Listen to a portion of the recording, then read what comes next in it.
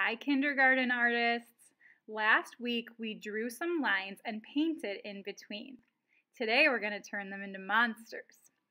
We are going to use white and black circles for eyes, rectangles for eyebrows and the mouth, and squares for teeth. We're going to begin by cutting out all of these shapes. It helps to cut the shapes apart before you start cutting them all out. So I like to cut them all apart first like this.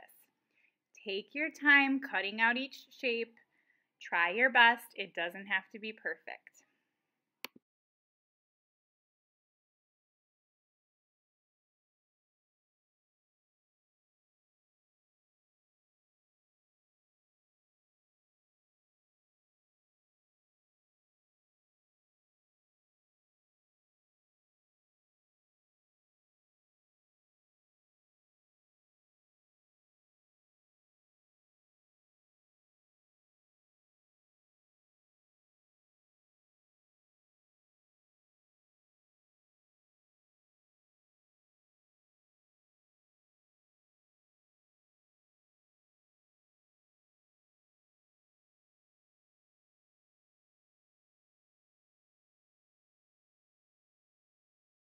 Once you have cut out all of your shapes, put all your scraps in the recycling bin.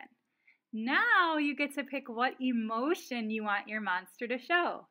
Do you want your monster to look angry, or happy, or excited? You decide and position your eyebrows, eyes, and mouth to represent the emotion you have picked. When you glue each piece, put a thin line on the back side and hold it down for a few seconds, just like this. You don't want too much glue so that it comes out the sides and is too messy.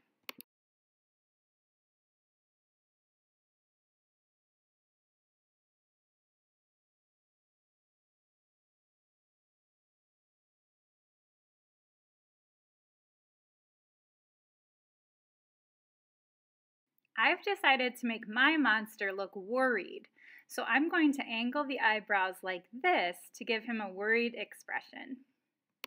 I can't wait to see what emotion you choose for your monster.